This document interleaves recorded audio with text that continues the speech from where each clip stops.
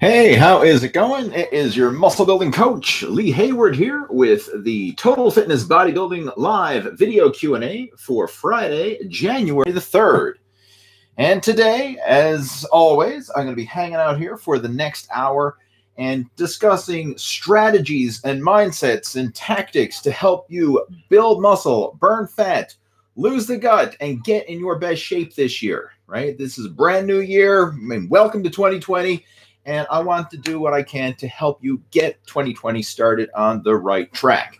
So if you're tuning in live right now, let me know if you can hear me, you can see me. This is coming through loud and clear. I always want to do a quick little audio video check, make sure it's all coming through good. So if you could do that for me, I would appreciate it. And I've got some good news to share today, like some things that are going to help you when it comes to reaching your fitness and fat loss goals in 2020. I've got a special challenge coming up, and if you are up for the challenge, I'm going to tell you all about it very shortly. All right, so just make sure who we got joining us. We've got Jerseys, we've got Rick, we've got Nicholas. Is it coming through loud and clear? Okay, it is. Saying it's coming through loud and clear. All right, let's just see here. Okay, just give me a second, guys. All right. Boom. Done. All right. Good stuff. So I was a few minutes late getting started with the video chat today. And the reason for that is because just literally like 5 minutes before I was scheduled to go live, like I was in here in my office, all set up, ready to go. And my young fella was outside. He's my 3-year-old son, Harvey. He was running back and forth the hall, and he was working himself up, getting so excited that he ended up making himself sick, and he ended up throwing up, like literally right outside my office door.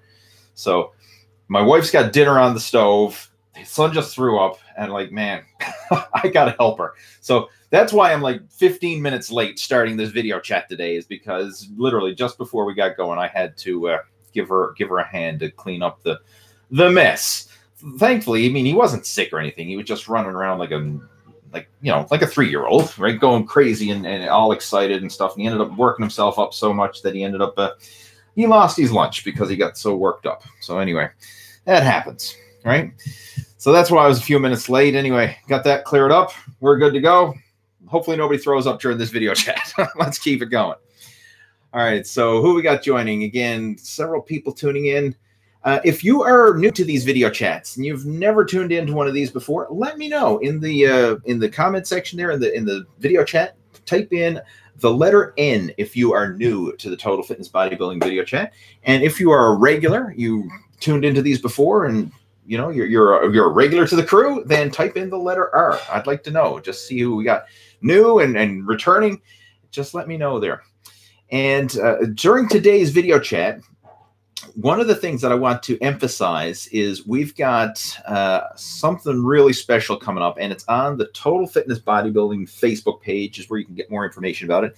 It's a brand new Lose Your Gut Challenge. Now, some of you have been through the Lose Your Gut Challenge in the past. I've ran 2 of these challenges already, and they're very powerful challenges. It's a 5-day intensive Lose Your Gut Challenge where we're really going to dive in deep with the aspects of nutrition and mindset and strategies of how to apply yourself when it comes to reaching your fitness and fat loss goals.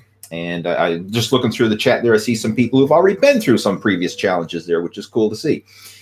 And what I'm doing now is this is going to take place next week on the Total Fitness Bodybuilding Facebook page. In fact, we're creating a private Facebook group just for people who are going to participate in our Lose Your Gut in 2020 challenge. So it's a 5-day intensive challenge. Now, the way these challenges work, I mean, I'm not expecting you to physically lose all your gut and go from fat to ripped in 5 days. No, I'm not making a claim.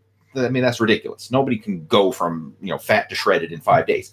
But you can make some habit and lifestyle changes in 5 days. You can change up here in 5 days, and then that indirectly can transform you for weeks, months, years onwards, right? So we're going to make some mental changes, habit changes, the changes that need to happen first before the physical changes.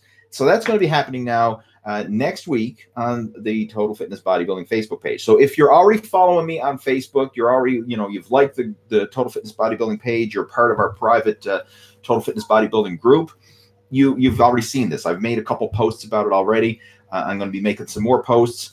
And this is something that if you are serious about losing fat, building muscle, and like losing that gut, getting yourself in shape in 2020, this is something you want to do. It's going to kickstart the new year off on the right track. So head on over there, like the Facebook page, join the group, and you'll be getting more information about what's involved with the Lose Your Gut Challenge.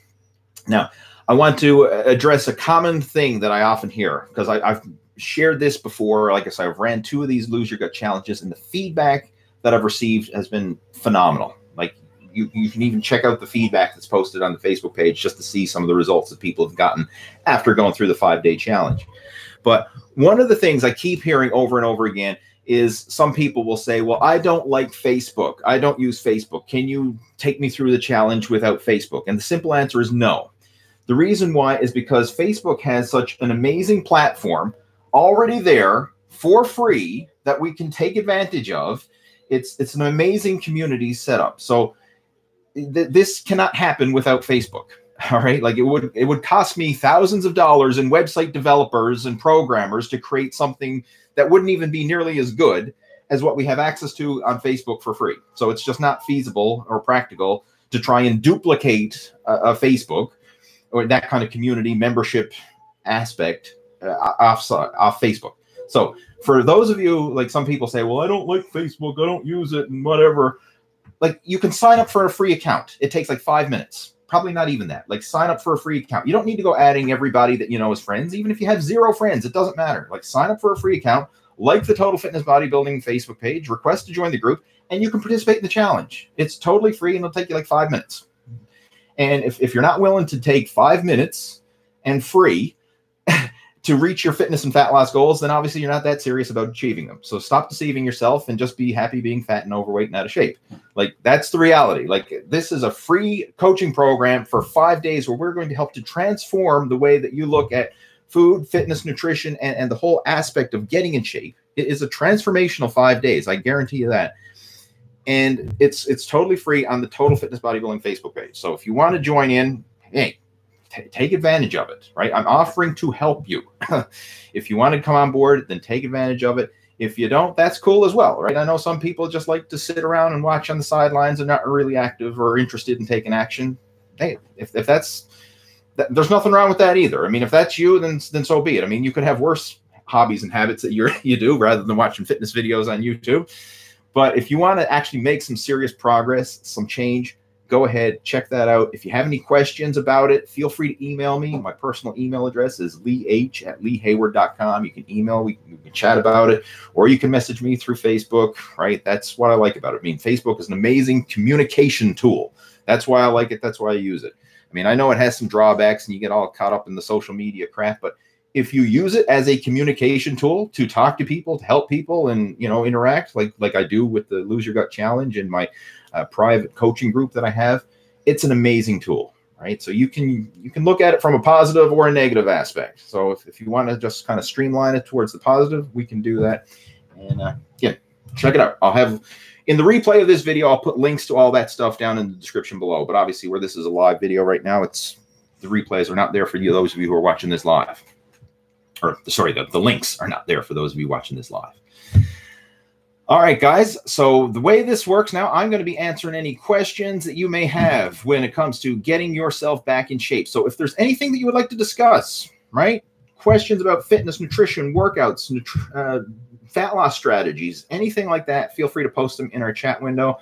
I know the regulars, who we have a lot of regulars tuning in. We have a few new people here. So welcome if you're brand new. But the regulars know what to do. They have already started posting their questions. So I'm just going to start running through and taking those questions one by one and see how many we can bang out over the next hour. So again, we have Rick joining us, Jersey's joining us, Daniel is joining us, William is joining us, Dave is here, Robert's tuned in. Awesome, guys. We have MRK saying, I'm just curiously, from your opinion, why your channel died. I mean, you're barely getting 1,000 views on your videos. I really have no idea why the YouTube algorithms have changed. I have no idea. So the bottom line, I mean, I know, like, you look at the greater scheme of YouTube, and like some channels are blowing up, some channels are not. Like, I have an old channel, so I guess it's out with the old and in with the new, maybe, from the YouTube algorithm. But honestly, it doesn't bother me. It really doesn't bother me that much, because the people who do follow my videos tend to enjoy them. Like, the ratio of likes to dislikes that I get is very positive. And then when I'm actually talking to people who follow my content, it's very positive. And I get a lot of people who I have personal connections with, you know, like actually coaching them, phone conversations, and build like a real connection, not just, you know, how do I even say it? Like, when you have a big channel and you millions of subscribers and you know, hundreds and thousands of views and thousands of comments, like, you can't have that intimate connection with people. Like, very few channels do what I'm doing right now, to have this type of connection. So the fact that it's actually small is an advantage, because even though I'm not reaching millions of people, the few people that I am reaching are actually getting results and seeing a change. And I like that. I like having a small group of people who are actually seeing results. So I'm quite content with it. I mean, I know I'm not getting a shit ton of views and stuff, but hey, I enjoy what I do. People who watch my content enjoy it, and it's all good, right? You know, you don't have to have the biggest channel on YouTube to enjoy it and to keep doing it, right? I mean, I'm happy with the small little community that I got going here. I actually really do enjoy it. David's tuned in, and he's saying, Happy New Year. Like your whole body video series. And that's another thing I've got going on, a brand new training series. And I've got a new video in the works. It's in editing right now, so that should be posted up. I'll probably be posted up on Monday or somewhere around there. So you can look forward to seeing that one coming soon. But that is the next series in the New Year's Get Back in Shape workout series that I'm posting on the Total Fitness Bodybuilding YouTube channel. Who else we got? NOSMO, No Smo is joining in. Nicholas is joining in. And he's asking, do small amounts of alcohol inhibit muscle growth? Well, you got to look at the bigger picture. First off, is alcohol helping with your muscle? No, it is not, right? When it comes to alcohol, that is definitely not helping. Now, is it hindering? It really depends. Like, how much are you drinking? How frequently are you drinking? The volume is what's going, the volume and the frequency is what's going to determine the impact. I mean, if you have a social drink on the weekends, like, I don't know, you go out and have a couple beers with your buddies on the weekend, or you like to have a glass of wine with dinner when you go to a restaurant on the weekend, or something like that. You know, no, it's not helping, but it's such a small and infrequent thing that it's really, the negative implications are nil. Like, it's, okay, you might have, you could be 100% on track, or you could be 97% on track. Like, in the greater scheme of things, it's such a small difference. Like, it's still good enough. Like, you can be good enough and make progress consuming small amounts of alcohol. Now, if you're drinking regularly and frequently in high amounts, then that's going to have more of a negative impact. It's going to have a bigger impact not only on your muscle growth, but it's also going to impact fat loss. Fat loss is huge, because when you have alcohol in your system, your body cannot burn body fat. When there's alcohol in your system, that alcohol has to get metabolized first before you're going to resume burning calories as normal. So when you combine alcohol plus the poor food choices that people make when they are drinking alcohol, that's where you get the negative effects. That's where the beer belly and all, people getting fat from alcohol comes about. It's because, you drink, your bodies can't burn body fat until that alcohol gets metabolized. When you're under the influence of alcohol, you're not making good food choices, right? Nobody says, hey, let's go out for a chicken salad after they've been out drinking. No, they usually go out for pizza or burgers or fries or chicken wings or whatever. You're eating junk. So suppressed ability to burn body fat, compound that with high calorie, high fat junk food, you've got a deadly combination for getting fat. And that's why people very often get fat when they drink a lot of alcohol. As far as the muscle growth is concerned, I mean, it can have a negative impact on your hormones. It hinders your sleep and your recovery. I mean, obviously, it's not helping. It's definitely not helping. But if you're doing it in small amounts in moderation, infrequently, like once a week or something like that, it's not going to make a big difference. Like when I was younger, I used to go out and have a few social drinks, like literally a few social drinks on the weekend, and I still was able to make progress throughout my 20s and 30s. You know, over the last 8 years, I haven't drank alcohol in 8 years. And the reason for that, actually, no, it's 9 years, going on 9 years now. The reason for that is because I just don't really want to. I have no craving, no desire for it, so I just stopped drinking it. But the reason I actually remember the date and everything else is because the last time I competed in bodybuilding was in 2011. And in my contest prep, I stopped drinking alcohol as part of my contest prep. And after the show was over, I didn't want to resume it. Like I said, I just went 6 months without any alcohol. And I said, I feel great. I don't want to continue it. So, I mean, after the show was over, I didn't go back to drinking, and I haven't drank since. So that was 2011, and I haven't drank since 2011, and I feel great. It was one of those things. I didn't enjoy it. I only did it because it was socially acceptable, and, you know, you fit in. Like, you go somewhere and people say, hey, have a drink, or, you know, let's go out for a drink. And so I did that. I went out, but now I don't do that anymore. If I go out for a social get together with somebody, like I'll have a cup of tea, I'll have a cup of coffee, or I'll just have a bottle of water. Like, I don't care anymore about drinking alcohol. And I'm beyond the phase where anybody can peer pressure me into it, right? When I was younger, I used to give in to peer pressure. When people say, oh, come on, have a drink, have a beer, right? And I would, you know, young and dumb and naive and everything else, I'd, okay, I'll give in to it. Nowadays, like, nobody could force me to drink. Like, if somebody kept, you know, forcing me to drink, then I would just tell them to piss off, and I wouldn't be friends with them anymore. Like, that's where I'm at this stage of the game, right? But anyway, move on. That answers your question, hopefully, about alcohol. What else we got? The Experiment ASD saying, hi, Coach. Happy to catch your live video chat. I have a problem with two things. Should I drink my protein before or after workout alone or with carbs? I read that carbs after a workout affect growth hormone levels. This really depends on you, your goals, your situation, your diet, all this kind of stuff, right? There's no right or wrong answer, but I'm going to kind of give you some suggestions.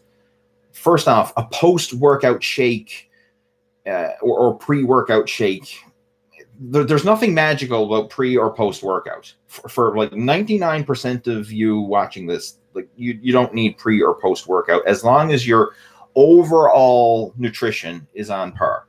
Like, if you're getting a gram of protein per pound of body weight per day, you're getting enough calories to recover and grow and meet your physical goals, whether that's gaining muscle, losing body fat, improving athletic performance, whatever it is that you're actually training for, like, your calorie intake has to match your goals. You know, if you want to lose body fat, obviously you need to be in a deficit. You want to gain muscle, you want to be in a very slight surplus. If your goal is athletic performance, you probably want to be around a maintenance. Right. So, I mean, it really depends on you, your goals. But if your nutrition is in line with your goals, you're consistent with your nutrition, pre and post workout nutrition, or like pre and post workout protein shakes and all this, has a very little impact, because our body takes time to break down and digest food. Like, if you consume something right after the workout, like, it takes hours for that food to get broken down and digested. Even the protein shake, it still takes several hours for that protein shake to get broken down and digested. So what you're utilizing during the workout and after the workout for fuel is the food you've eaten hours before the workout, right? That's what your body is breaking down to. Like, even in the day before the workout, like, because food gets stored as glycogen in the muscle cells and stuff. So it's not as rapid as a lot of people think, where they think, well, I'll have a protein shake before the workout and that will fuel my workout. It's a longer term thing going on. Like, what you're burning during your workout is food that's been digested and in the system hours ago, not stuff that you have right before or after your training. So it doesn't have that big of an impact. It's the bigger picture is what you need to focus on the most. Now, as far as protein shakes or carbs and things like that, utilize it to supplement your diet. Like, in my case, if I'm not getting enough solid food protein, then I'll make up for it with protein shakes, right? But honestly, I don't really drink a lot of protein shakes. Very rare. Now, I will use protein powder in recipes because I enjoy it and it tastes good, and I can make some tasty, delicious recipes that make it easier to stick with my diet, like high protein ice cream that I use protein powder for, high protein pancakes, high protein pudding, high protein cupcakes, high protein oatmeal, what other ones? I don't know. I think that's pretty pancakes, oatmeal. But anyway, those are some of the basic ones, right? I'll utilize these high protein recipes because they taste delicious and they allow me to satisfy my sweet tooth craving with healthy, high protein, low sugar, low fat food options. So that's where I will use protein powder in my diet. Like, very rare to actually have a protein shake anymore because, you know, I don't get a lot of pleasure from just drinking a protein shake, but I do get eating pleasure and satisfaction from having a nice, tasty, high protein recipe like I just mentioned. And if you want a copy of that high protein recipe guide, I'll post a link to it in the video description of this video when I post up the replay. Right? I've shared this before, but it makes it so much easier to stick to a good diet plan when you have these healthy, tasty options there. So hopefully that helps to answer your question. I know it's not a specific answer, but it kind of gives you the mindset. Like, it does not matter. As long as your overall nutrition is in check, what you have right before or what you have right after your workout really doesn't matter. It's not that critical. All right. Okay, Robert's tuned in. We have Space Battleship Alex is joining. He says, "Hi, Lee. Running and lifting. What are your thoughts?" Okay. Running is running and lifting is lifting. That's kind of a very vague question. I don't, unless you mean running and lifting simultaneously, which would, if you literally did that, that would be not good. Like, I don't recommend running with dumbbells or something like. But if you enjoy running for your cardio and you enjoy lifting for your weight training, then that's fine. I personally am not a fan of running. I hate running because it's hard on the body. It's hard on the joints. You know, some people are built to run, and usually a genetically good runner is someone who is a very slim build, typically an ectomorph, someone who is naturally lean and slim and doesn't have a lot of weight to carry. Those are people who excel at running. People who are heavier, like heavier than average, are not good runners. They usually are the ones who have problems with knees and hips and ankles and shin splints and all that kind of stuff. All right, so you know, you just look at like a competitive runner. Most of those guys are like 150 pounds or less, right? You know, if you're over 200 pounds, like, running's probably not the ideal form of cardio for you. I would recommend something more low impact for people who are heavier. And if your goal is fat loss and you're overweight, definitely don't run, right? You're just going to beat yourself up, right? I actually made a video about running a few months ago on my YouTube channel. If you do a search for like Lee Hayward running, you should find it. I can't remember the exact title of the video, but if you scroll through my old videos, it's there. It's within the last year I posted it. So, but I'm a huge fan of lifting. I'm not a huge fan of running. I prefer lower impact cardio instead. All right, where was I now? Next question. This one's from NOSMO, no smo. He says, "I liked your video on going for 10-minute walks, and I like how you said in the video, like you said in the video, my 10-minute walk ended up being 45 minutes. Good for you. That is the like, I'm not saying that it always has to be that way, but that's what often happens. If you make the idea of exercise small in your mind and you just get started, then it's easier to continue on. Like, the hardest part of exercise is just getting started. Like, the hardest part of going to the gym is packing your gym bag and showing up to the gym, like walking into the door of the gym. That is the hardest part. If you can get that far, like, you have your gym bag packed with all your stuff, you know, your workout gear, and you walk into the gym door, like, the battle is won. Like, that's 80% of the battle right there. Then the rest is like just coasting downhill to actually follow through and work out because you're already there. The hardest part is getting there. When it comes to doing cardio, whether that's like getting outside for a walk or a bicycle ride or whatever, the hardest part is like putting on your sneakers and getting out the door. Right? Getting the ass off the couch and out the door. That is the hardest part. Like that's 80% right there. If you can get that far, the rest is easy. Like once an object in motion tends to stay in motion, right? An object at rest tends to stay at rest. So it's just getting that transition to happen. So, right, like say you get your ass out the door, you commit to yourself mentally, say like, I'm just going to go for a 10-minute walk. And then you get out the door and you start walking, and then 10 minutes go by and you're like, hey, I actually like this. I'll keep going. Hey, I'll go for another 5. Next thing you know, you went for 20, or in your case, you said you went for 45. But it's just like a mind trick that you can use to make it easier. Like just commit to doing something small. Like if you have trouble going to the gym, say, look, I'm going to go to the gym and I'm only going to work out for 10 minutes, right? I'm going to do 10 minutes of workout at the gym. I guarantee you'll probably do more, but by making it small in your mind, like thinking I only have to do 10 minutes, it's easier to commit to that than if you say, well, I have to work out for 2 hours. Like nobody wants to go to the gym and work out for 2 hours unless you're, a maniac. But most people can commit to doing something small, right? That is a good strategy, and it applies to so many things. Like even for writers, like if you are a writer, if you commit to say, well, I have to sit down and I have to write for 2 hours, like nobody wants to sit down and do that. But if you say, hey, I'm just going to write one paragraph, you can sit down and write a paragraph. And guess what? You write that one paragraph. Now you're getting in the flow. You get your creative juices flowing. You probably write a couple more. You might write a page or two.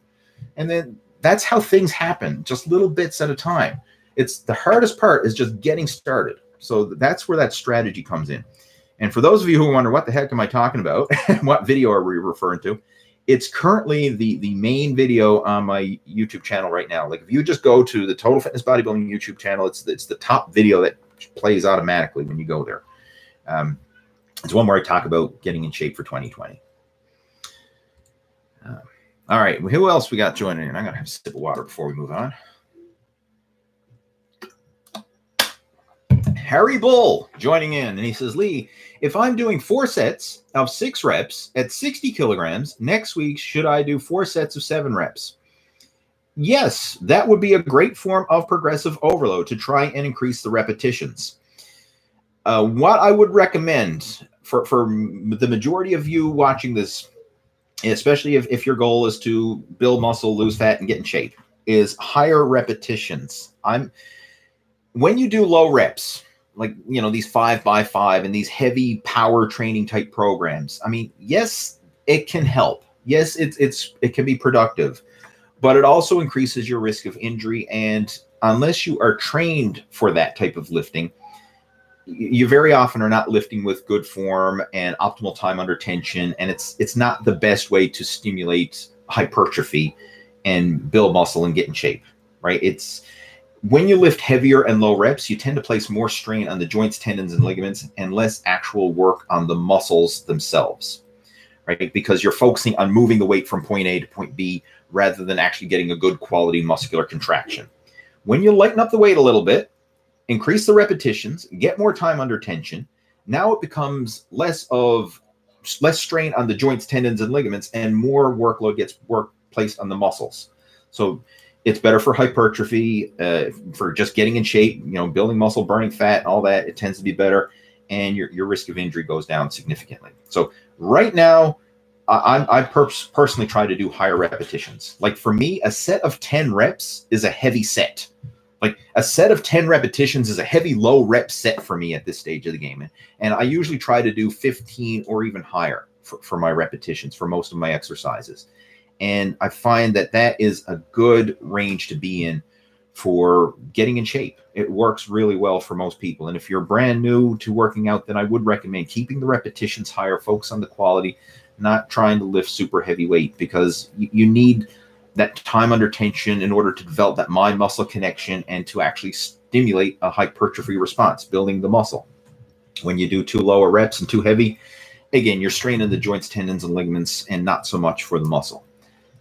If you're a competitive power lifter or strongman or something like that, then that's different, right? But, I'm not gearing this towards competitive power lifters and strongmans. I'm gearing it towards people who want to build muscle, lose the gut, and get back in shape, right? That's the average person. That's who I'm gearing this to. Okay, who else we got? Discernment Queen, discriminant Queen. Oh, sorry, discriminant Queen says hi. Hi. Abrams joining us. He says, lose all the weight and get skinny, then try to gain muscle, or just start lifting heavy while losing the weight. Lose all the weight and get skinny, then try to gain muscle, or just start lifting heavy. Well,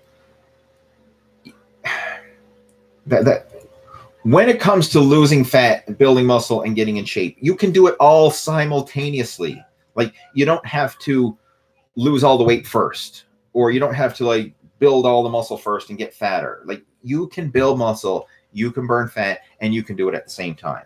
Like, especially if you are new to working out, especially if you're getting back to the gym after a layoff, like, it is possible. Even advanced lifters, advanced bodybuilders can still lose fat and build muscle simultaneously.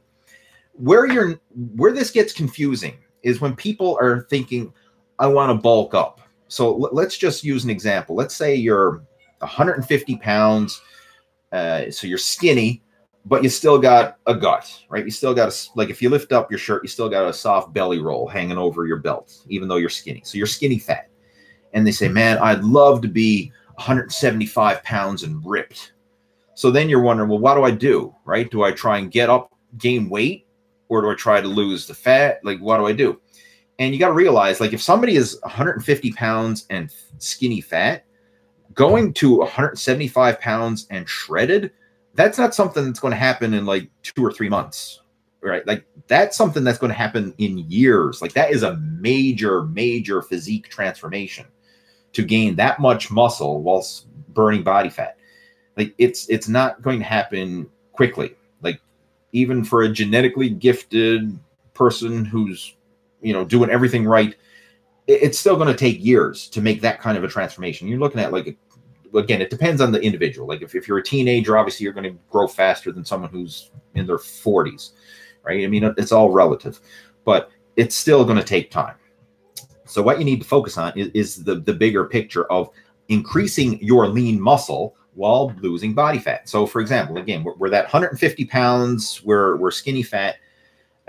Like, you can lose 10 pounds of body fat while simultaneously gaining 2 to 3 pounds of lean muscle tissue. Like, that's very realistic and achievable in a short-term training phase for anybody who's focusing on proper training and nutrition. So that's what you're looking at. You're looking at improving your body composition, right? Losing the fat, building muscle at the same time. And then, of course, if depending on how far you want to take it, you got to train longer, right, in order to reach your ultimate goal. But you just focus on that, improving your body composition, and just let consistency and the time handle the rest, right? If your goal is to be a huge jacked bodybuilder, then it's going to take years. Like, in my case, it took me 5 years of training before I got to the point where I could compete in my first novice level competition. And even then, I sucked. I got my ass kicked on stage, right? Most people who look like they work out, and when you see them and they're like big and jacked and ripped, and they're like, man, I'd like to look like that guy, they've been training for a decade or more. Like, that's the reality of it. Anybody who tries to say, oh, you can do it in a matter of a couple months, it's not realistic. Like, it takes time to build that kind of muscle. I'm talking about the type of muscle where, like, you're looking at your fitness influencers on social media, you know, the guys who you look up to and you're like, man, I'd love to look like that guy. Most of these guys have been training for at least a decade. You know, some more, some less. It really all depends on the age group. Obviously, if you're following younger guys and they're, you know, let's just say you're following someone who's 25 years old, I can guarantee he probably started training as a teenager. So he's still got, you know, 5 to 10 years of training under his belt. And then if you're following older guys who are in their 40s, 50s or beyond, they probably got 20 or more years of training under their belt, right? That's just the reality of it. All right. I just kind of went off on a tangent there with that one. I sometimes do. But hopefully you find it beneficial, right? Hopefully you do. Okay, let's move on. Where was I with that? The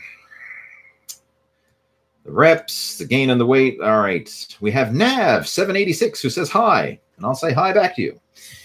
Woodulos, a regular, is joining in. He says, Happy New Year from Scotland. Any tips for training in a super busy gym for the month of January? Do the best you can. I mean, that is really going to depend on the gym and where you're located and everything else. I mean, most gyms are going to get busier in January. So ideally, if you could, you would schedule your workouts in the non-peak times. Like the peak times for the gym is usually the after work time, say from 4 p.m. to 6 p.m. in the evening, afternoon. That's like probably the peak. In the morning is probably like the second peak, like before 9 o'clock, or, you know, like in the, say from 5 a.m. to 8 a.m. That range is probably the second peak. Then you might have another little mini peak around lunch break, you know, people getting in for their lunch hour. But if you can kind of train at non-peak times, that would be ideal if you could make that work, right? Like train mid-morning, mid-afternoon, later in the evening. Non-peak times, you would probably be better off in terms of less people at the gym. Now, I know that's not always possible, and sometimes just due to your schedule, you have to go in there when it's at peak time. And in those situations, it's going to be tough, right? Especially if you live in a bigger city, and you know, you know, when the New Year's boom hits, like the gym can like double in membership or something like that, and you're really like crowded. One thing that I would suggest, don't get hung up on the exercises. Focus on training the muscles. And what I mean by this, let's say you've got your written program, and maybe you're following my New Year's Get Back in Shape program that I just posted up on YouTube the other day. And the first exercise is a seated row, right? A seated row machine. And maybe you like to do the seated cable row, but you go to the gym and the seated cable row is busy. And you're like, shit, I can't do that. Then you might be able to do like a one-arm dumbbell row instead, or maybe a barbell row, or maybe you'll be able to go over and use the T-bar row machine or the hammer strength seated row. Like do another rowing variation instead. Don't get hung up on the particular exercise. Focus on working the muscle. So that's a good tip for New Year's when the gym is extra busy. The same thing, like the next exercise is a chest press. Well, maybe the chest press machine is busy, but you could do push-ups. Right? That's the same exercise. It's basically a bodyweight chest press. Maybe, you know, if you want to do a barbell bench press, but the bench press is busy, maybe you could go over and do a dumbbell bench press instead. Or maybe you could do your bench presses on the hammer strength machine or whatever, right? You like have flexibility and focus on working the muscle, not getting hung up on the exercise. And if you do that, then granted, your workout is not going to be spot on according to your pre-planned program that you have written out on paper, but you're still going to get in a good workout, and you're not going to be standing around waiting on machines. Like I would rather change the exercise than stand around waiting on the machine. Like let's just say I wanted to do bench press, and you know there's a guy like the bench presses are all full. I wouldn't want to just stand around for 5 or 10 minutes waiting for the bench press to be free before I do an exercise. Like I would go do something else instead, or at least have the flexibility to change the order of your exercises. So you go and do something later in the program and then come back and do the bench press later when it's free. Like have flexibility with your program. That will help a lot in New Year's. You know, don't be so anal and rigid thinking I have to do everything on my program in the exact order and the exact exercise, or it's going to suck and life is terrible. No, just work out, right? Don't be so rigid. Like have flexibility and change up the variations and stuff, and so you can work around the busy crowd. All right, there. Hopefully that helps. Mac Games is joining us, and he's got a waving hand in there, so I'll give him a wave back. Dan84 is asking, can I get some gains with machines? Absolutely, you can get gains with machines. Like anything you do consistently and train with progressive overload, like you're going to make progress. You can make gains with machines. And in fact, the new workout program that I posted up, it's geared towards beginners who are trying to get back in shape, whether you've been off the gym for several months and you need to get back into a routine again, or maybe you've never started working out. You're brand new. I always recommend people who are new to the gym start with machines because one, machines are easier to learn. Like the machine balances and supports the weight, and it's on a guided track and everything else. So like the odds of you screwing up are less when you use a machine because the machine is going to keep you on track, right? It's like riding a bicycle with training wheels. Like the odds of you falling over with training wheels are a lot less than if you are on a bike with no training wheels. You start with machines. Get used to that. Like train with progressive overload, stimulate the muscle, get time under tension, all that good stuff with the machines. Then as you get more advanced, we can move into the free weight exercises and the body weight exercises and the more challenging moves as you get better. Just like with a kid learning how to ride a bicycle. Like they start off with a trike, right? A tricycle. As they get more confident, okay, now they're on a two-wheel bike with stabilizers, with training wheels, and they get used to that. And once they're confident with that, okay, now we can take the training wheels off, right? And same with your workouts, right? Start with the basics, and then we'll build it up as your work capacity and fitness level increase. Don't always start with the hardest variation from the get-go, because you'll probably end up injuring yourself and setting yourself back. Like, you don't take a kid who don't know how to ride a bike and throw them on a two-wheel bicycle and send them flying down a hill, because they're just going to wipe out and hurt themselves and never want to ride a bike again, right? Same thing with working out, right? Start with the basics and build up gradually. Let's see what else we got. Nav786 says, I turned 40 last year and found that your YouTube channel has been very helpful and motivating. Thanks. You're very welcome, Mr. Nav. I'm glad you enjoy that. And that's, you know, you are my, like, men over 40 who are trying to lose the gut, build muscle, and get back in shape, and prioritize their own health and fitness as they transition into that second half of life. Like, that's who I'm talking to. That's who I am. That's where I'm at in my own personal fitness, and that's who I'm gearing these videos to, and who I really want to target, is because this is what I see so often. Like, so many men, especially people who have families, you're prioritizing everybody else in your life, and your own health and fitness gets pushed down down in priority. Like, you're spending time working your job, you're spending time looking after your family, you're spending time taking care of the kids, and so everybody else can do their thing, right? And you're working your ass off to put you're the breadwinner, right? You put food on the table, roof over the head, make sure everybody's happy and comfortable, but your health and fitness gets pushed down the line, right? Because you don't have time to go to the gym, you don't have time to eat right, and it just gets pushed further and further down. I understand the motivation behind that, but it's not a healthy solution. You have to turn things around, because if you neglect your own health and fitness, it's like neglecting the maintenance on your car, right? The check engine light's on, the car's burning oil, the brakes are squeaking, but you say, oh, it's okay. It's okay. I'm going to keep going. I don't have time to fix it right now. I'm going to keep going. It's okay. And next thing you know, you're going down the highway and the car craps out, right? The car breaks down. And because you've been neglecting the maintenance so long, what might have been a simple repair job at the garage now turns into the car's shithole. Like, the motor's blown, you need a new motor, or it's beyond repair at this stage, and you need a new car. Well, that's okay if it's a car, because you can always fix your car, you can always get a new car, whatever, right? Cars are replaceable. Your body is not. So if you're getting warning signs, you're overweight, you have high blood pressure, right? You have high cholesterol, your high blood sugar, right? Low energy, low libido. All these warning signs, all these check engine lights are coming on in your body telling you, hey, fatty, wake up. You need to take care of me, right? I'm slowly dying here, right? You have all these warning signs, and you keep neglecting them. You say, oh, I'll get around to it later. When I'm not so busy, I'm going to take care of my health, right? Guess what happens? Eventually, you're just like, you're driving that car down the highway with, check engine light on, burning oil, squealing brakes, everything's wrong with it. Eventually, it's going to crap out, right? You're going to have a heart attack. You're going to have a stroke, diabetes, cancer, like something's going to give. And you may not always get a second chance, right? Sometimes you do, right? Sometimes you do. Sometimes you're lucky enough you get a second chance and you can turn it around. Sometimes you don't, right?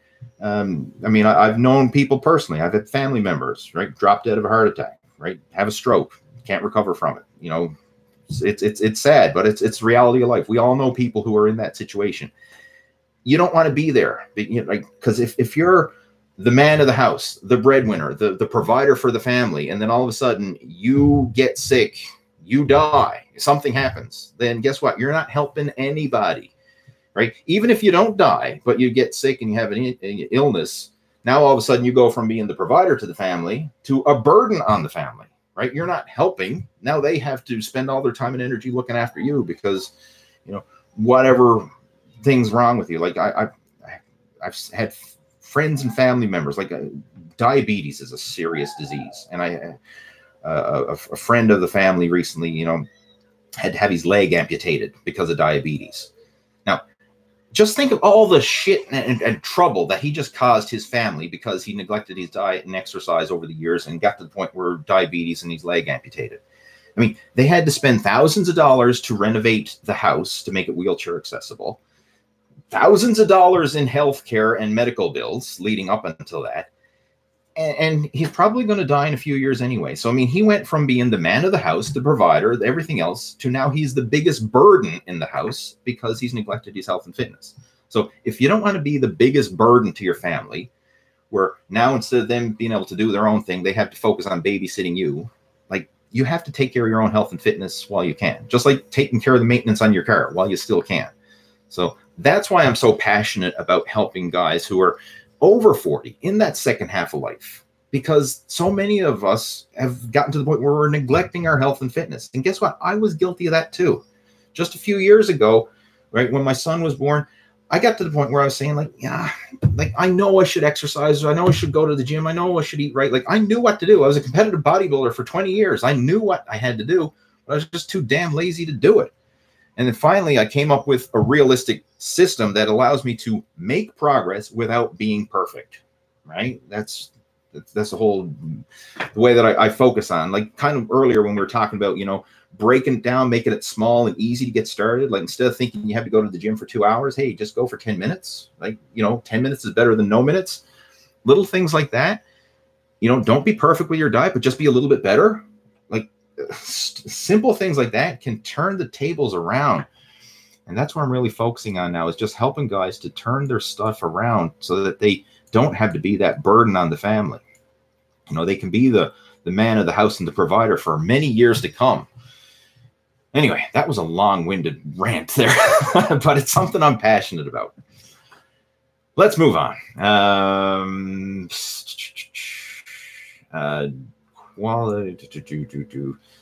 Junk Drawer is saying, do you have any advice on high hamstring tendonitis? A high hamstring tendonitis. I've never had hamstring tendonitis. I've pulled my hamstrings and strained them before, but I've never really had a hamstring tendonitis. So I can't really speak from personal experience on that one. You kind of got me stumped there.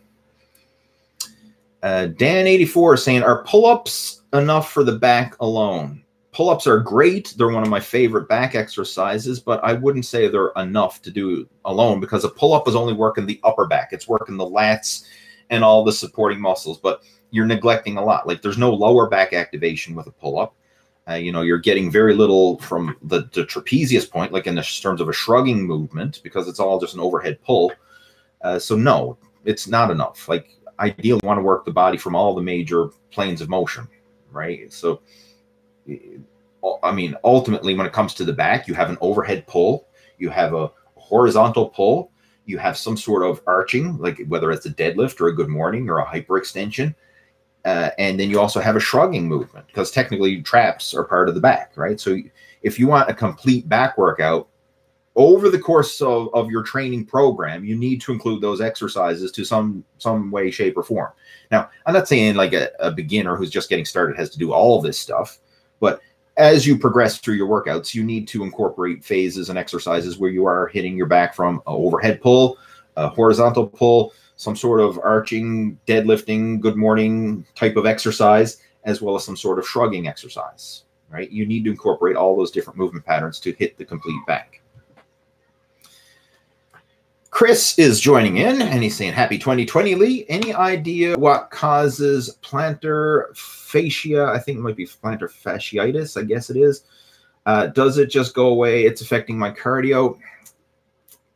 I've never really dealt with that myself, so I don't have any personal tips or strategies. One thing that's going to make a big difference, though, obviously the footwear that you wear, the type of cardio that you do. Like, obviously a higher impact cardio is going to be a lot harder than a lower impact cardio. What I would recommend for someone who has any foot problems, whether it's plantar fasciitis or just feet pain in general, low impact cardio. Good footwear. Go get yourself new sneakers. You know, lots of padding, cushioning, right? Don't cheap out and buy like shitty sneakers. Like the sneakers you wear for weight training are not necessarily the best sneakers for cardio, and vice versa. Like good sneakers for cardio would have thick padding and cushioning and good arch support and all that stuff. The shoes that you would wear for weight training ideally would just be a flat, solid sole shoe.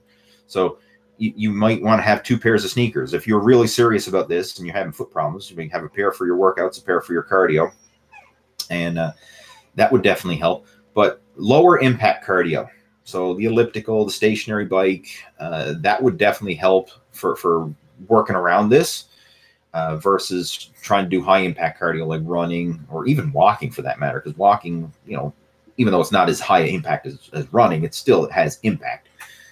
Or the Stairmaster or something like that, where you constantly have that, you know, your feet hitting the ground every stride. Something where your feet are supported, like the elliptical or the bike, could definitely help in this case.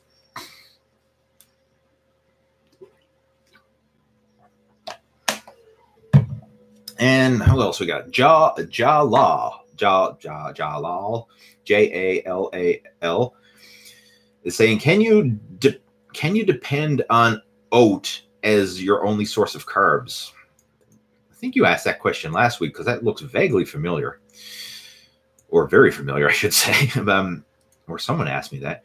No, I wouldn't rely on oats as your only source of carbs. Like, why do you want to have just one source of carbohydrates? We have there's all kinds of foods. Like, I mean, oats is a great source of carbohydrate. Don't get me wrong. I like oats, but I like a lot of other stuff too. I like fruits. I like vegetables. I like potatoes. I like rice. I mean, why limit yourself to one source of food? Unless you're like you're dead ass broke and that's the only thing you can afford. If that's the case, then okay, do the best you can. But ideally, have a wide variety of food in your diet. Just don't think of one thing. It's like asking, like, oh, can I only have one exercise? Like, why do you just want to limit yourself to one exercise? Right? You have a whole gym full of exercise equipment. Like, take advantage of it. Like, why do you want to limit yourself to one source of carbohydrates? We have a lot of food available. Like, take advantage of it. Life would get awful boring if you only ate oatmeal for the rest of your life. All right, let's see. So we got Dave. Oh, where was it to? That's my thing. Where was I? I'm losing my spot here. It seems like when the video chat uploads or refreshes, I sometimes lose my spot. Where was I to?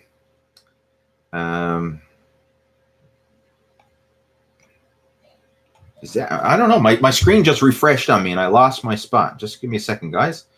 What was it? We were talking about oatmeal. Where it was oats. Where's the question about oats? All right, here. David Jones is saying, I got to say, Lee, one of the best YouTube fitness channels out there. No bullshit. You always tell the truth. Oh, I appreciate it, Dave. Thanks for that. I mean, I have a small channel, obviously. I mean, somebody already commented on I have a very small channel, but I'd rather have a small channel that people enjoy versus a big channel that people hate. So, again, thanks for your comment. Glad you enjoy it. We have Nick saying, yo, bro, what's up, man? Hey, bro, you look shredded. Well, I wouldn't say I'm shredded, but thanks. Thanks for tuning in, bro. Happy New Year to you. We've got Captain Crunch. Gotta love these usernames. Captain Crunch is saying, I notice everyone recommends full body workouts, but I seem to make more progress with a 5-day split. Am I missing out on something? If you're making progress on a 5-day split, you enjoy a 5-day split, then guess what? You do a 5-day split. That's it. Like, seriously, do what works for you. Like, I'll break it down for you. And I'll give you my take on it.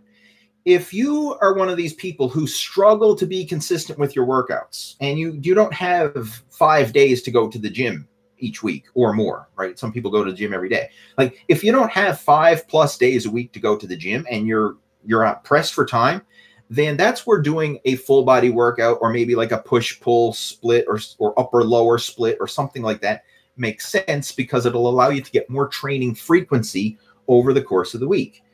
Because, like, let's just say you break up your workouts over 5 days and you can only get to the gym twice a week. It's going to take you like 3 weeks before you hit all your major muscle groups because of the way the split is. I mean, that's not optimal at all. Whereas if you were doing full body or upper lower, at least you're hitting the entire body, once or twice a week if you're only getting to the gym a couple times a week. So that's the reasoning behind it. If you are pressed for time, you can't make it to the gym as often as you would like, and you're only getting there 2 or 3 times a week, then it makes sense to train multiple muscle groups per workout so that you're getting more efficiency and you're getting more frequency. Now, if you have 5 or 6 days a week to go to the gym, then you can split it up so that you're training different muscle groups on different days, doing more exercise variety and all that kind of stuff, because over the course of the week, you're going to hit all your major muscle groups and you're going to get a decent level of frequency because the fact that you're just going to the gym more often. So it really depends on you, your schedule, and of course, what your body responds to. Now, I've seen some guys make phenomenal progress doing a split routine. Like most bodybuilders, will do split routines and make great progress with it. I mean, it works. Like as long as anything you do consistently works, right? Anything's better than nothing. But in some cases, it makes more sense to do full body or a split where you're training multiple muscle groups in a single workout. And again, it depends on you, your schedule, your fitness level, your recovery, what it is you're training for. I mean, that's one thing that pisses me off is like some people give these one-size-fits-all recommendations saying, oh, everybody should do full body. Everybody should do push-pull legs. Everybody should do a 5-day split. Or no, you can't give random generalizations. It's like going to the doctor and saying, I'm sick. And he says, everybody should take the same drugs. No, you don't give everybody the same drugs.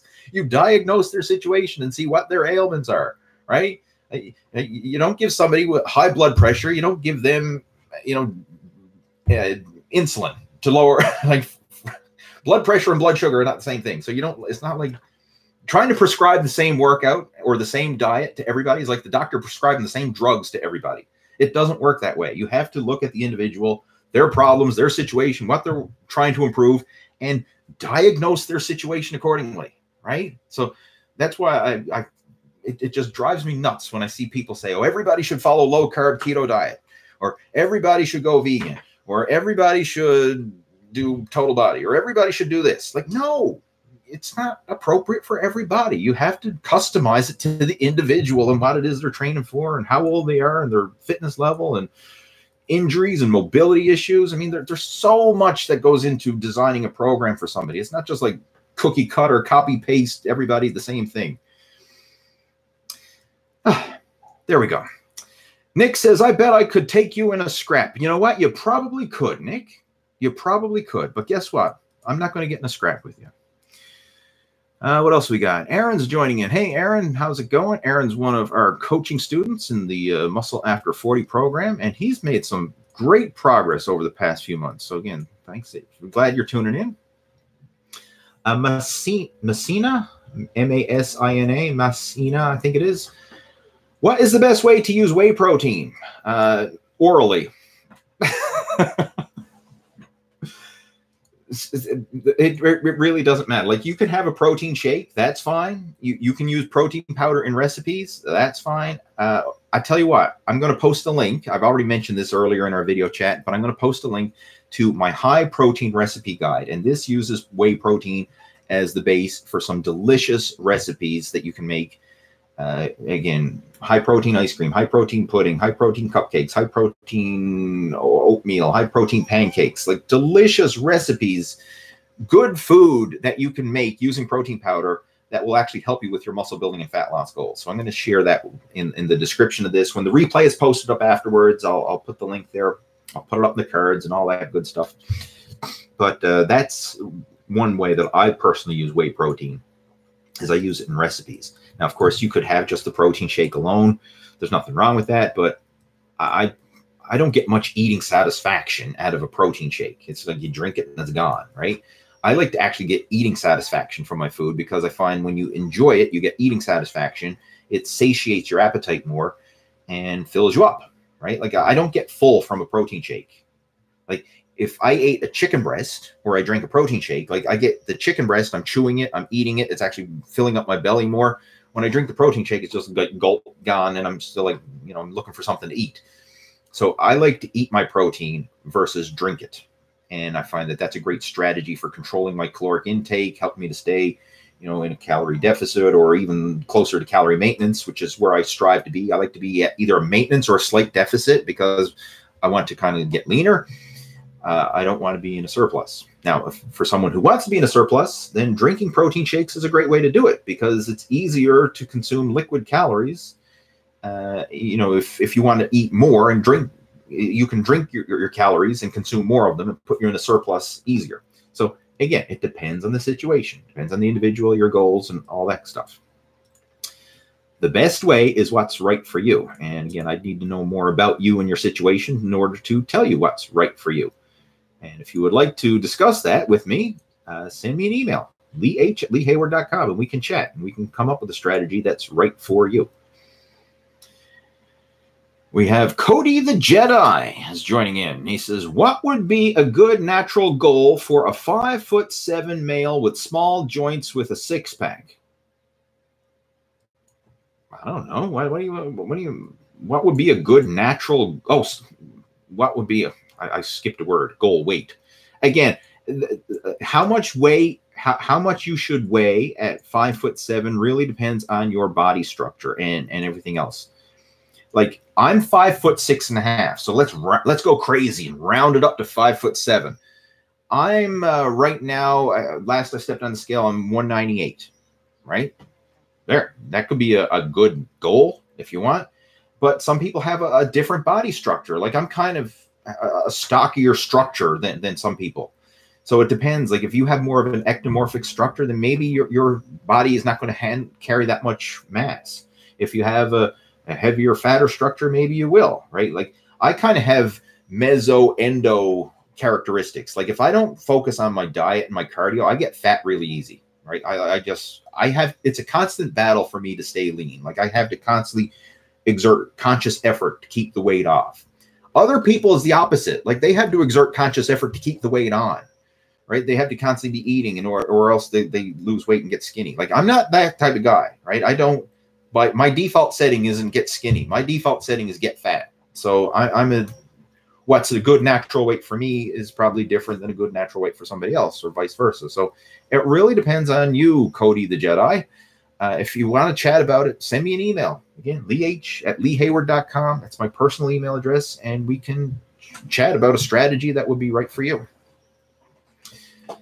We have Farid joining us. I believe is also Jacob, because I've chatted with him. He's joining in from Thailand. Who else is joining in? @Racin, I think it is. @Racin says, for military members, what are good exercises to help with ruck marches? I really don't know. I've never had any experience with ruck marches, so I'm not a good person to ask on that. Dave Cooper is saying, Lee, I've been doing exercise bike at home and at the gym 30 minutes each time, 6 days per week, which I've made pretty good progress to begin with, but weight loss has slowed down. Do I need to increase the times, mix up the equipment, etc.? All right. You're at a plateau with your fat loss. You need to do one of two things. You need to exercise more or eat less. I know that's very simplistic and basic, but ultimately it's true. Like you need to create a bigger calorie deficit. So there's a couple ways to go about it.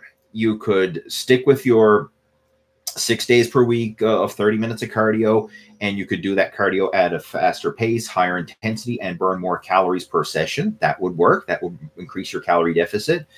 You could, excuse me, I'm having a burp here.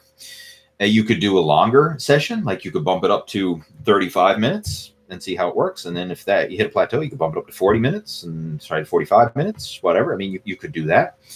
You could tighten up your diet. You could look at your overall eating and see, okay, where can I tighten it up?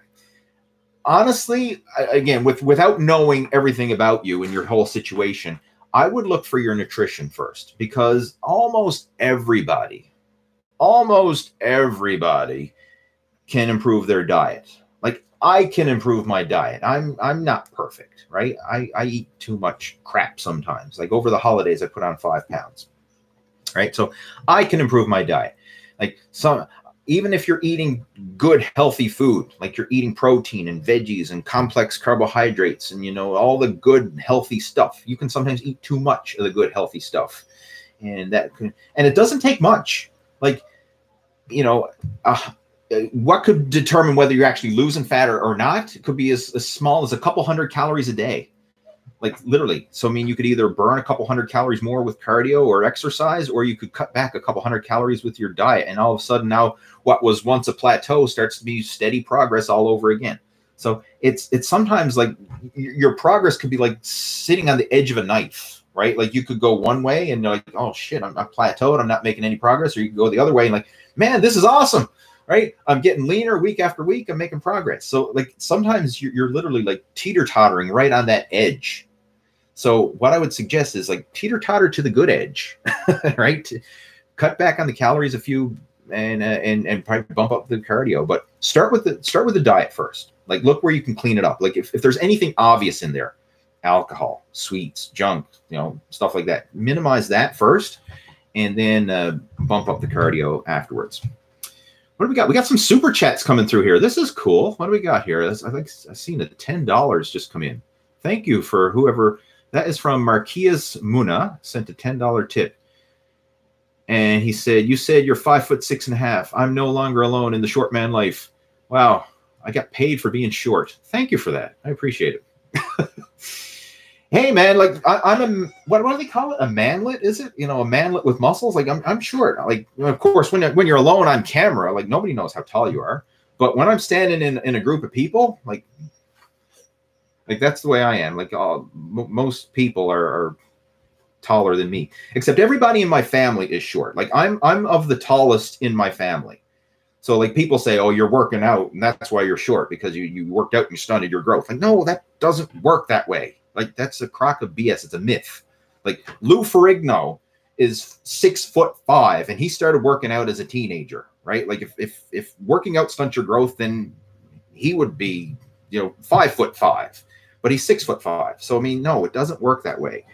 Your height is determined by your genetics, and like in my case, everybody in my family is short. We're all like I'm just as tall or taller than everybody in my family. So it's all genetics. It's got nothing to do with working out and stunting your growth or any of that crap.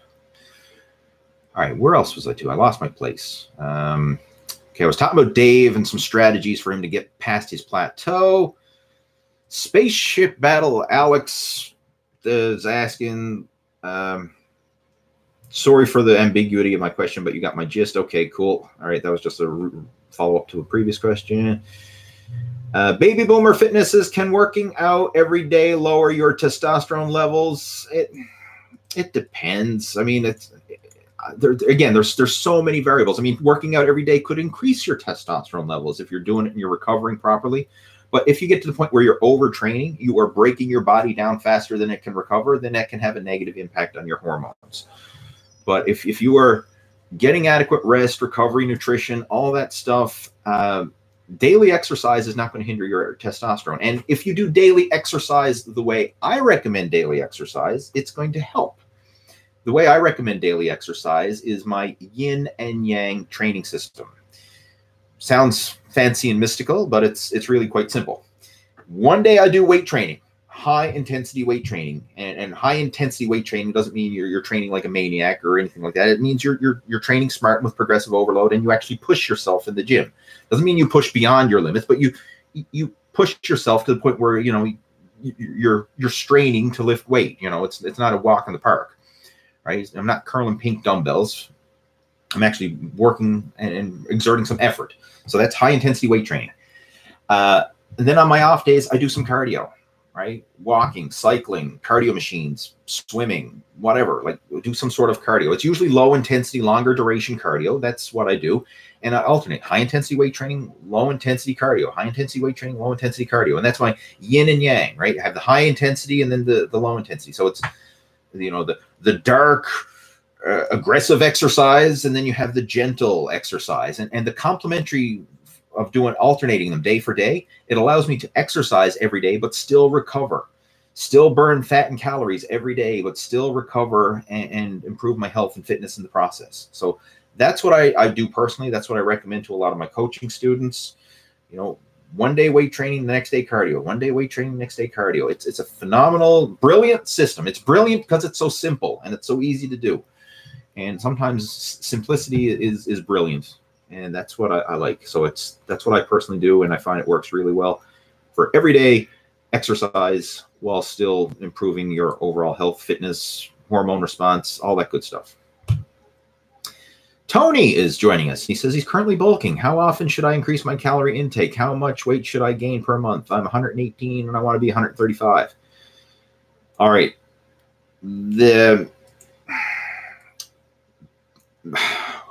Okay, that's a loaded question in a way.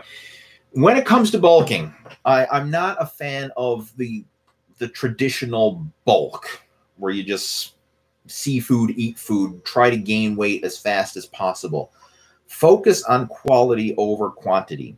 I would much rather you gain like 1 pound a month and have that be good quality mass than gain 5 or 10 pounds a month and have like 75% of that be body fat, right? Because getting fat doesn't help. I mean, yes, okay. I mean, for someone who's skinny, like, okay, 118 pounds is kind of, you know, on the skinny side. And you're probably like, man, I just want to get bigger. I just want to get bigger. I want to fill up my clothes, right? And okay, that's great. But the problem is, let's just say you go on the dirty bulk diet, right? Your pizza and burgers and fries and ice cream and potato chips, and you just eat and just gain weight. You're going to gain a lot of body fat. And yes, you're going to fill out your clothes. Yes, the scale weight's going to go up, and that may short-term improve your confidence. But then come next summer, right, when it's time to hit the beach and time to take your shirt off, now you're 135 pounds, but you got a gut, this soft, mushy gut hanging over your belt. And now you're embarrassed to take your shirt off at the pool or at the beach because now not only are you still kind of skinny, but now you're fat too. So now you're skinny fat. Like, I'd rather be skinny and shredded than skinny fat. Because at least then when you take your shirt off when you're skinny shredded, you look good. Right? But if you take your shirt off when you're skinny fat, you don't look good. Right? Like, fat doesn't look good. It just doesn't.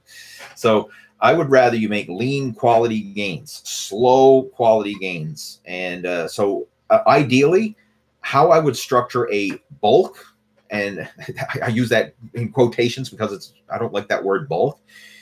Focus your diet just the same as if you were doing a fat loss program, just the same as if you were trying to cut and get shredded. The only thing is you're going to bump up the calories so that you're in a very slight surplus. Like, I mean, 10% surplus. So let's just throw some numbers out there. Let's say your maintenance calories is 2,000. Let's start off with a 10% surplus, 2,200. Start there and just see how your body responds. If you're gaining like a pound or two a month and it's good quality weight and you're staying lean and you feel good and you're getting good workouts, then, you know, keep that up until you hit a plateau, right? But focus on slow quality gains. Right. The biggest mistake a lot of people make is they try to bulk up too fast. And while that gives them the short-term confidence of they're getting on the scale and the weight's going up and they're feeling stronger in the gym, because even if you gain fat and you just have more mass, like, that helps to increase your strength. That's why, like, a lot of powerlifters and strongman competitors are fat, because it helps to make them stronger. Right. Just more mass will increase your strength. Right. I mean, so if that's your goal, then great. But if your goal is to actually look good, then no, that's not great. So focus on quality over quantity, because this is going to prevent you from having to bulk up, get a fat, and then all of a sudden you say, oh, I don't like the way I look because I'm too fat. And then you have to diet down. And then when you diet down, you might risk, you know, losing muscle in the process. And it's just this vicious cycle, right? Like, I'd rather you slow and steady move in the right direction, like slow, steady muscle gains so that you're staying lean, filling out your frame, and you get to your ideal weight eventually. I mean, it's probably going to take a while. It's not something that's going to happen overnight, right? You know, it's going to take months, maybe even years of good, consistent progress to get to your ultimate goal. But you get there, and then you're happy with the way you look, versus get there and be too fat, and then you're like, oh, I got to diet down, and you're yo-yoing up and down with your weight and all that kind of. It just slow and steady, make some quality gains. But again, start with a 10% surplus, keep the food, good high quality food. I mean, if you're looking for a macro split, keep it simple. Start off with 30% protein, you know, 1/3 protein, 1/3 carbs, 1/3 fat. Like, keep it that 1/3 ratio with a 10% surplus, and that should move you in the right direction. Ray is saying 6 small meals versus intermittent fasting. I personally would go with somewhere in the middle, right? I've done intermittent fasting. I mean, both can work. Don't get me wrong. Like the overall food in and out is what's going to matter. At the end of the day, at the end of the week, at the end of the month, like it's the overall average that matters the most, not how often you break it up. But ideally, somewhere in the middle, I would say personally, I probably eat on average 4 times a day. Breakfast, before bed, and then I have a couple meals in between there. Like that's usually the way I do it. Right. And that works well for me because space it out. Right. Like I find if I've done the intermittent fasting thing and it does work. Don't get me wrong. It does work. But what I found as I got deeper into intermittent fasting is my appetite would increase to the point where once I started my feeding window, right, however you break it up, whether that's 1 meal a day or you have like a 16-8 fast where you fast for 16 hours and eat for 8 hours, or however the heck you break it up. I found once I entered my feeding window, after fasting and depleting myself for so long, I couldn't control my appetite. So I'd end up overeating within my feeding window. And it made it harder to actually stay in a calorie deficit. So what I ended up doing is I switched back to eating more frequently and having a more stable blood sugar throughout the day. And I found that made it easier for me to maintain a calorie deficit because I wasn't getting that energy highs and lows and spikes and all that stuff. So I personally would rather more consistent, stable energy versus the spikes. That's my personal preference. And from a bodybuilding, muscle building point of view, I think it's a better way to go.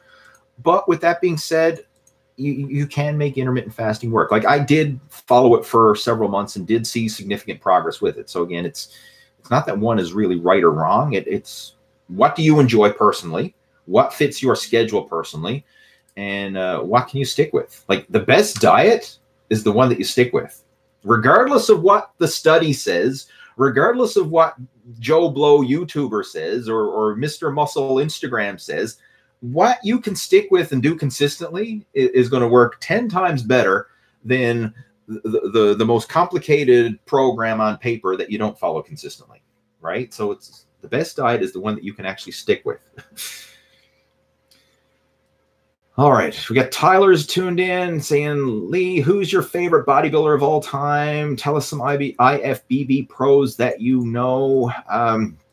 My favorite bodybuilder of all time, I'd have to say Dorian Yates.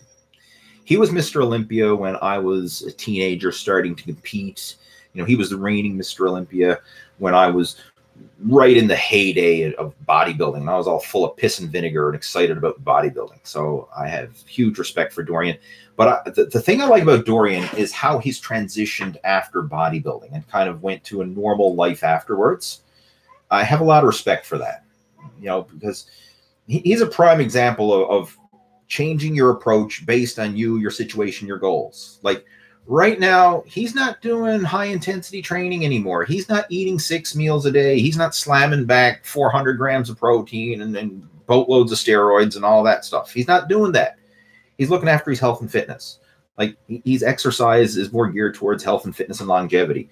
So he still looks great. Don't get me wrong. He's still, I mean, for a man, I think he's in his 50s, I think. I'd have to double check to see exactly how old he is. But for a man his age, he looks phenomenal.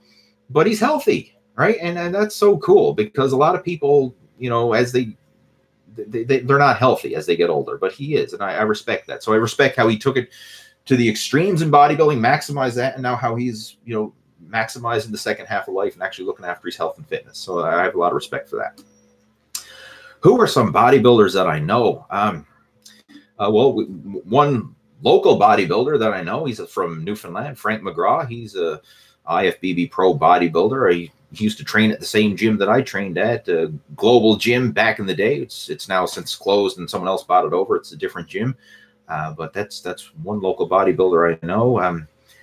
Who are other bodybuilders? I don't really have a lot of close friends who are IFBB pros, but I've met a lot of them through years of,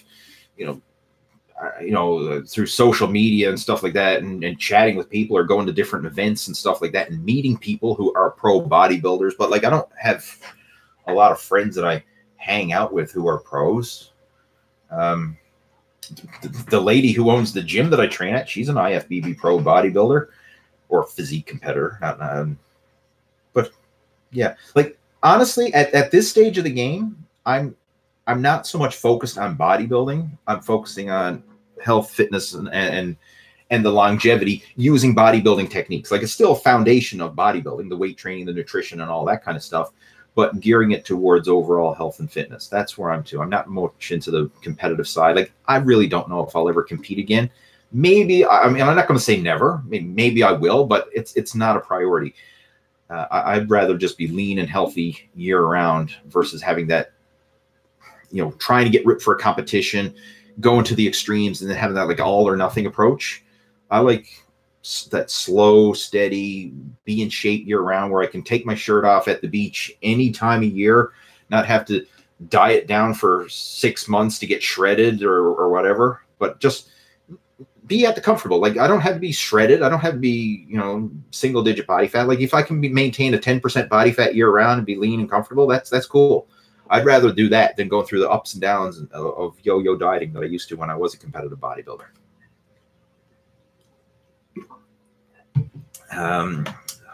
Holy shit, we got an hour and 2 minutes. I'm going to clue this up very soon, guys. I have a tendency to yap a lot. Like the last video chat, if you tuned into that one, we hit a record. We went over 2 hours. I'm not going to do that today. But I'm just going to quickly scroll through. We've got TS joining in. He sent a super chat, £2 tip. Thank you for that, my friend. He says, are you going to make any free weight beginner workouts?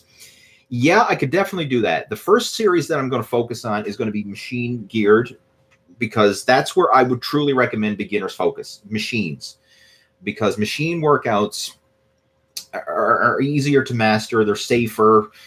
Most people who have access to a public gym these days have access to machine exercises. Like, take advantage of it. If you have access to a gym, take advantage of the machines that are there.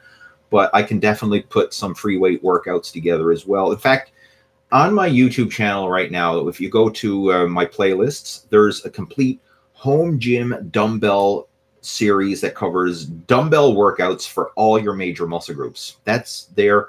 I mean, if you're looking for free weight workouts, that'd be a great place to start. Home gym dumbbell workouts, I think it's called. Like, just open up the playlist link, scroll down there, and you'll see those videos. That was a series that I actually started off in 2019. I started that series, so it's a year old now. But some great free weight exercises, great free weight workouts that you can follow there. Tyler's saying, when was your last Jigs dinner? I never had a true Jigs dinner lately, but I've had, like, well, you know, Christmas dinner, whatever, was kind of like had the foundation of Jigs dinner plus a turkey. So Christmas, you know. But as far as a Jigs dinner, just like boiled vegetables and salt beef, you know, the true Jigs dinner, I never just limit myself to that. I always got to have some more solid protein in there, whether it's a roast beef or a turkey or something, or roast pork, or right? I got to have more meat. And I think technically, if we're getting down to the nitty gritty detail, Jigs dinner is just mostly the boiled vegetables. It's not so much the roasted meat, but I got to have the roasted meat along with the vegetables. And if anybody doesn't know what the heck I'm talking about, Tyler's obviously a newfie because he's talking about Jigs dinner. Anyway, moving on. Robert's asking, is 10 sets of 10 reps a deadlift a bad idea? That's a heck of a lot of deadlifts. Personally, I would not be a big fan of that. I mean, you could do it, hey, but man, it's going to be brutal, and you're not going to be able to exert a high intensity with those 10 sets, because in order to be able to prolong yourself for 10 sets of 10 reps, you have to lift lighter weight. But again, it really depends on what you're training for and your level of fitness and all that. So 10 sets of 10 reps for a beginner, bad idea? Heck yeah. 10 sets of 10 reps for an advanced lifter who's looking to change up their workouts and add some variety, it might be a good idea. So it really depends on you. You know, it's not a one-size-fits-all answer. Jerseys is here, and he's sent a $1.99 tip through Super Chat. Thank you for that. I appreciate it. And I'm going to finish off with his question now, I think. Yeah, I'm going to finish off with that one because we're getting late. And anyway, he's asking, can I use intermittent fasting to burn fat? I already did cover that to a degree. Yes, you can. You can use intermittent fasting to burn body fat. Absolutely. But the drawback to intermittent fasting actually, let's backtrack, right? I mean, hey, you sent me a tip. I'm going to give you a good answer. And that'll finish off. Hopefully I'll get an answer within a few minutes and we can finish off before I hit an hour and 30. All right. Back when I started my fat loss transformation a few years back, like give you a little bit of history. Like after my son was born in 2016, you know, a new parent, not getting any sleep. You got a baby in the house. You're waking up in the wee hours of the night. You know, the baby's crying. You got a shitty diaper. You got to give him a bottle. You got all that stuff. Like, so I wasn't sleeping good. Because I wasn't sleeping good, I wasn't mentally in a sound state. Like if you were sleep deprived, you are not mentally at your best. So because I was sleep deprived, because I was busier than I've ever been, I kept putting off the workouts. Like I'd say, you know what, I'm busy today. I didn't sleep well the night before. I'll work out tomorrow. Then tomorrow would come along and I'd say, you know what, I didn't sleep well that night either. So I'll work out tomorrow. And then next thing you know, I'd say like, oh, screw it. I'll start again on Monday. And so that kind of attitude doesn't take long to figure out where it's going to lead, right? You know, so my fitness gradually got worse and worse and worse. When it came to the eating, I was like, man, I'm so busy. I'm hungry. Like, I don't want to boil chicken and broccoli and blah, blah, blah. Domino's, deliver me a jumbo pizza with the works, right? Like that was the way my diet went for a few years, right? Like it went that way, you know, instead of eating clean and working out consistently, like I would be on and off with the workouts, you know, instead of exercising every day, I probably exercise 2 or 3 days a week, tops. And instead of eating clean every day, I'd be, you know, sneaking in junk food and takeout and fast food and pizza and Chinese and all that stuff. And hey, I got fat. I got out of shape. I lost muscle. I gained fat, and I totally did the opposite of what I want to do. So if you want to see you want to read the story, go to muscleafter40blueprint.com. That's my personal website where I share my after 40 transformation story. You know, how I went down, you know, went bad and turned it around. Anyway, in the early phase of that transformation, I followed intermittent fasting. And the reason I followed intermittent fasting is because it's the easiest diet to follow. Like there is no meal prep or very little meal prep because all day long you're not eating, right? You're drinking coffee, you're drinking water, you're just consuming 0-calorie beverages. So I mean, from a follow, stick to the diet type of thing, intermittent fasting is easy. That's a plus, right? If you're looking for, you know, pros and cons, the pro of intermittent fasting is it's easy. You don't need to be Tupperwaring your food and prepping meal all day long or anything like that. You just get up, have your water, have your coffee, and get to work. Do your shit that you got to do that day. So I do that. I just do my work, do my chores, do my errands, all that. And then at the end of the day, I would, you know, have dinner with the family. That's when my feeding window started, was at dinner time. And then I'd usually have dinners and then a couple snacks later in the evening. And that worked. I lost weight following that type of protocol because just the fact that I was eating fewer meals put me in a calorie deficit. And it worked for several months. I got steady progress for several months without even counting calories, without tracking macros, without even being perfect with my diet. Just by intermittent fasting, I got at least 3 solid months of good fat loss.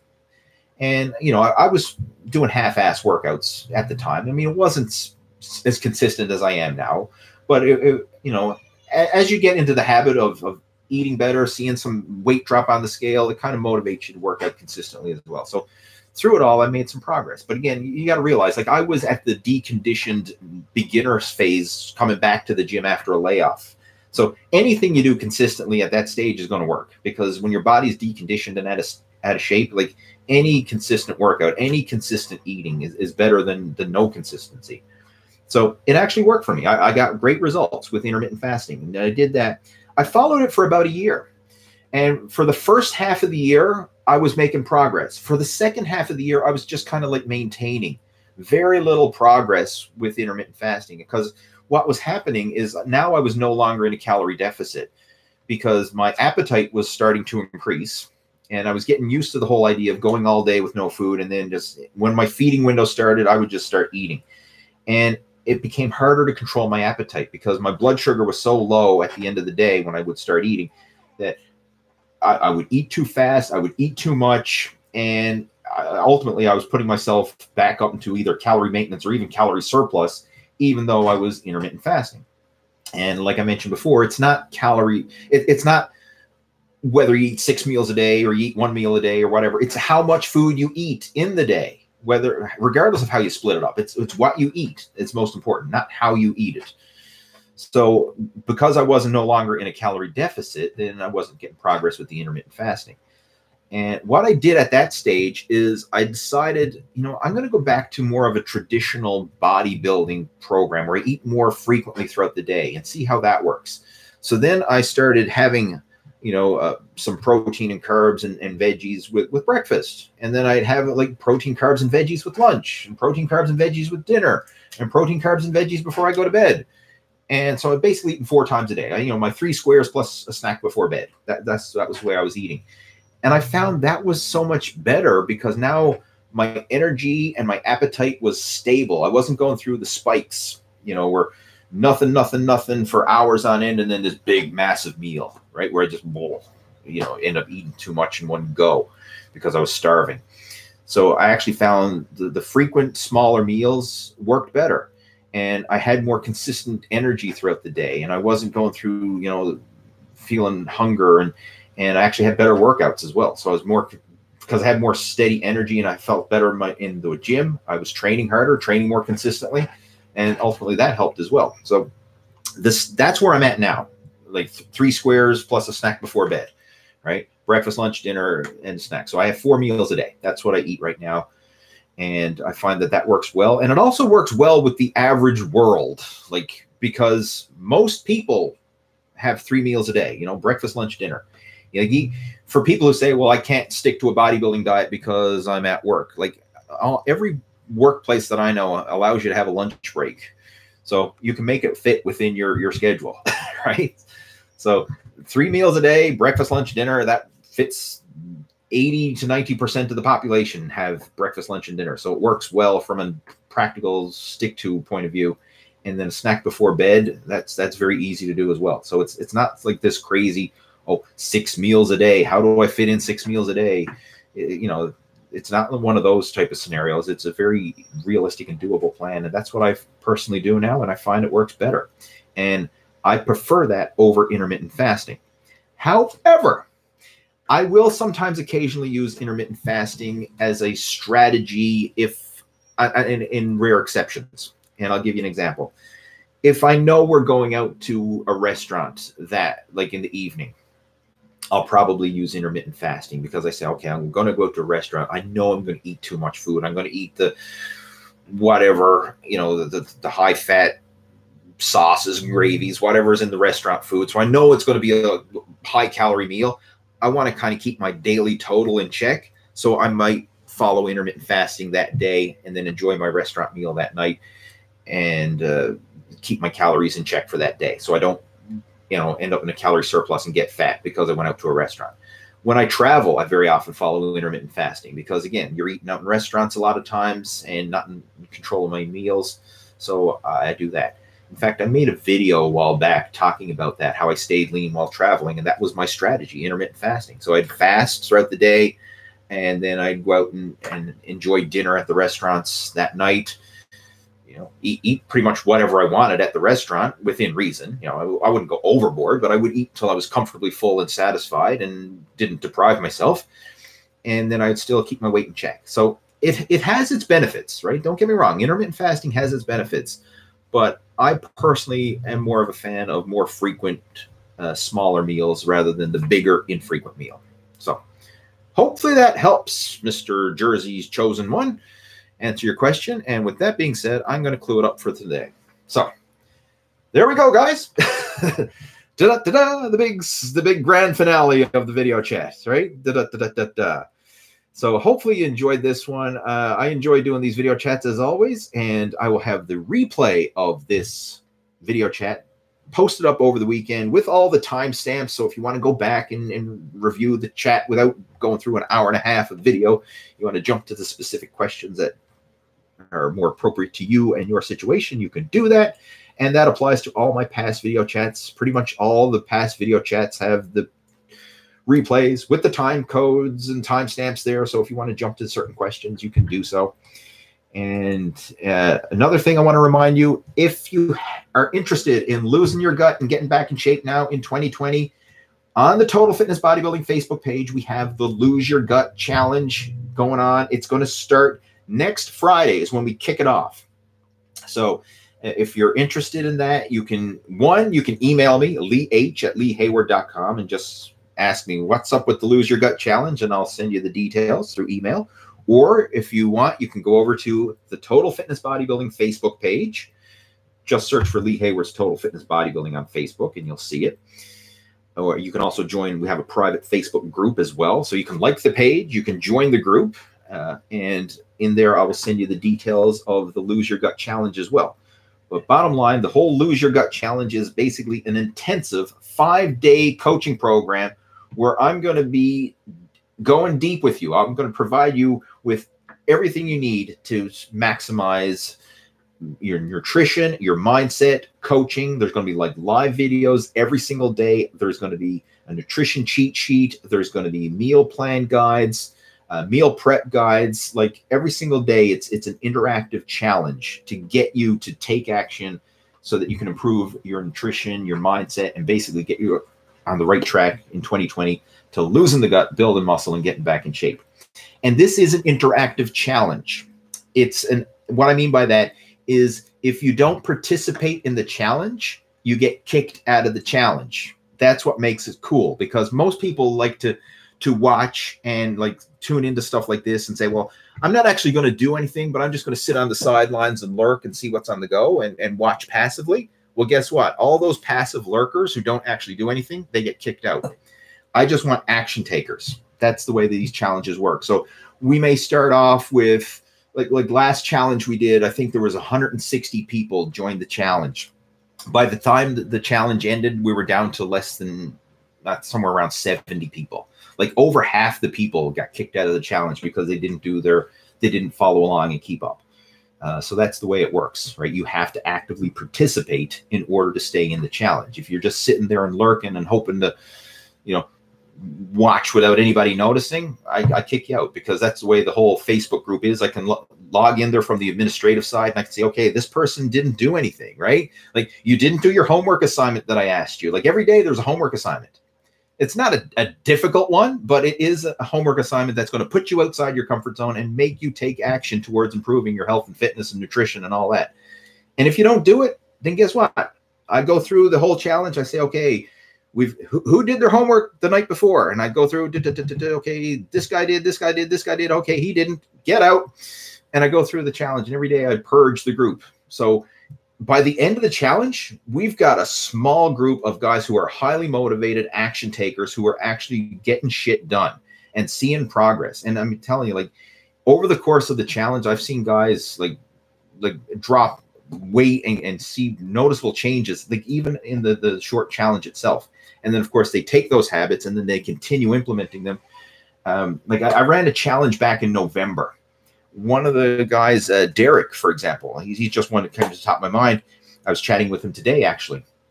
And he's lost 20 pounds of body fat since November. Like that's huge progress. 20 pounds of body fat while building muscle on his frame at the same time over the holidays. Like he went through the, Thanksgiving, Christmas holidays, all this time when people are supposed to be getting fat and out of shape. He ended up losing 20 pounds. Right, since November. I mean, that's awesome progress. I mean, he still wants to lose more and he's still on the right track, but it just goes to show, like, once you get your shit together and you have a system that actually works and you follow it, boom, things just happen. You start losing weight, you start getting in shape, you start seeing the body transformation that you want. And once you start to see it happen and, you're looking in the mirror and you see the changes, your before and after pictures, you start seeing progress, you take your tape measurements around the waist and you're like, holy crap, like, I got to tighten up my belt another notch, or now my pants are too big. I need to buy smaller pants.